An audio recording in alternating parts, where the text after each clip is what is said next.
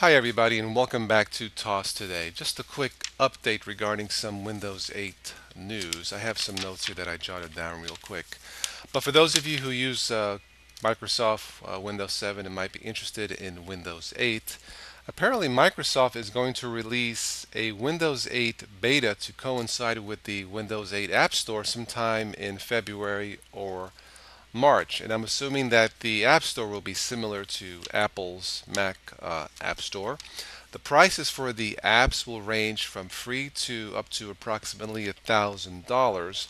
Now, as far as the release cycle for Windows 8, there will be a preview release, which I took a look at. Let's see. This was back in September, and I found it somewhat interesting. This remains to be seen whether I like the final release or not. But as far as the release cycle, preview release, let's see, what do I have here? A preview release, one beta, one release candidate, and then presumably the final release. Now, from what I understand, there will be one Windows 8 across the board, meaning from the smartphone to tablets to PCs, there will be one Windows 8 version across those lines. Now, it remains to be seen just how well it will work from Windows Phone, you know, tablets and PCs.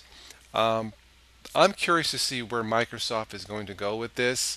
I've heard different reports that the operating system will be less bloated, run faster, faster boot ups, maybe even more secure.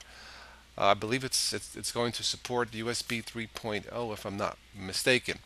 But that being said, be on the lookout for Windows 8 beta sometime in February or March of 2012, of course, to coincide with the release of the Windows 8 App Store. All right, well that's it for this quick update to Windows 8. As always, thank you for watching, and as always, I will catch you sometime in the future.